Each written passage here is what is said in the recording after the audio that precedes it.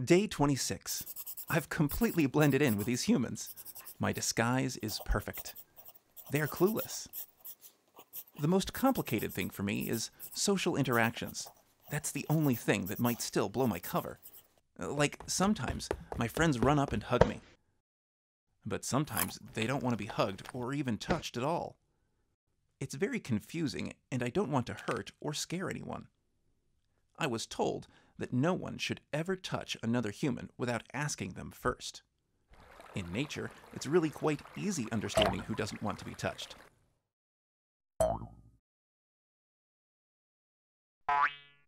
Humans are different, and it isn't always easy to understand. You have to get consent before you touch anyone. That is, the human has to verbally agree. I always ask before I touch anyone. I need to remember that just because a human doesn't say no to physical contact does not mean he or she are consenting to be touched. You both have to verbally agree. They are always free to say no. And that's all right too.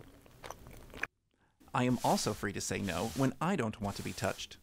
No one can touch me against my will. Only I get to decide if I want someone to touch me. I can change my mind at any point, and so can the other person. If someone does touch me against my will, I tell the person to stop, and if they don't, I go find help from a trusted adult. It's important to remember that if someone does touch you without your permission, you aren't to blame. No one should touch you without your permission. I'm definitely getting the hang of this human stuff.